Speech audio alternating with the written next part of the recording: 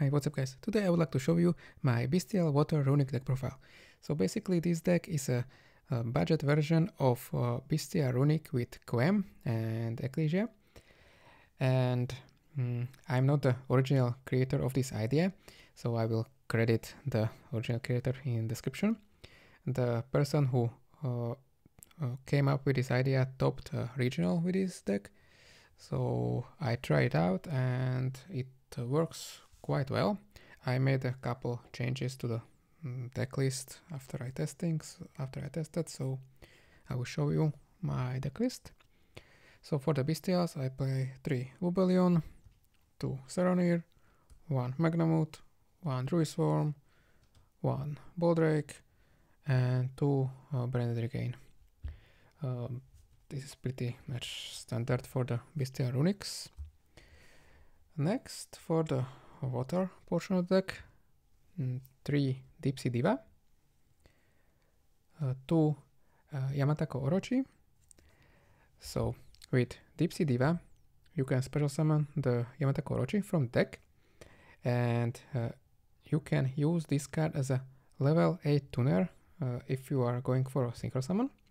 So basically the Orochi with Yugioh makes a level 10 synchro, and Diva is a level 2 tuner, so with this card you can go into Herald of Arclight or Cupid Pitch. And so basically this works pretty similar to the Bystial Runick deck with Quem, but you skip the extra steps where you don't need to go into the level 6 synchros.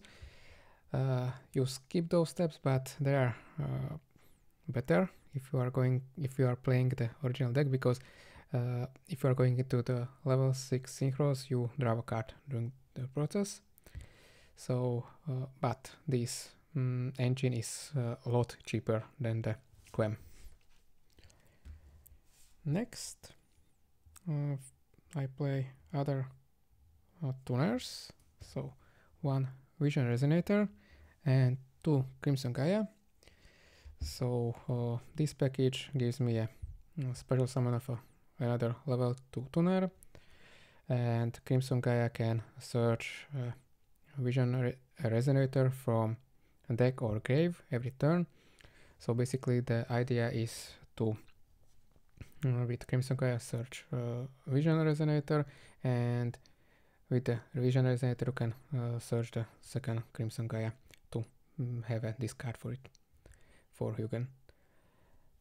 And next, 1 Hopir Squadron. This is a Cupid Pitch target and another way to make synchro plays even during your opponent's turn. And non-engine, 2 Triple Tactic Stunt. I don't like to play hand traps in Runick decks because you don't have enough space to play non-engine cards, and playing only Ash or other hand traps is not that quite impactful.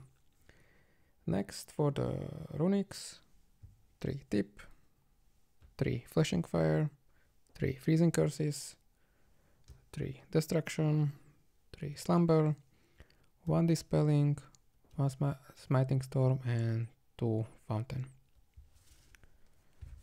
So 17 Runick Quick Play spells and 2 Fountain, and that's it for the main deck. In the extra, I play 2 Yugioh and 1 Gary.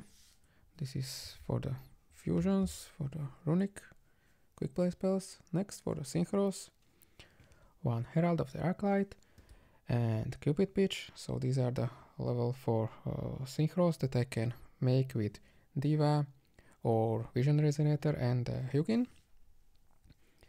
And for the level 8, 1 Excel Synchron. With this card I can synchro climb into level 10 synchros by special summoning a level 2 tuner from grave. 1 Dragite, because I play water cards in the main deck, so I can get a water monster in the grave. And for the level 10 synchros, Baron, Dissipator, Chaos Angel, Changing. So these are the standard level 10 synchros that you normally play in the Bystial Runick deck. And the last level 10 synchro is one Eyejade Glimmer Regain.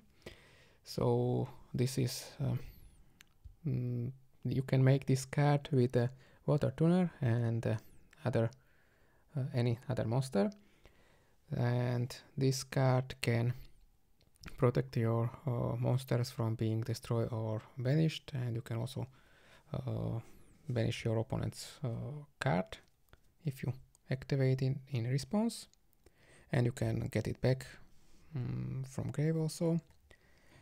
And I also play one Legacia because I can make this card with Cupid Peach if I increase her level and with a Bystial.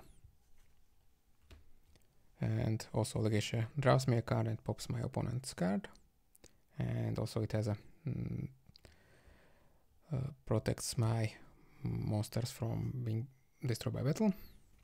And for the other monsters I play one Typhoon and one Espirital Knight, because Espirital Knight is really strong in Runick variants, especially in Runick Bystials, because you can recycle back your opponent's monsters that you banish with Branded Regain, so they don't get the monster back during the end phase that you activate the Espirital Knight.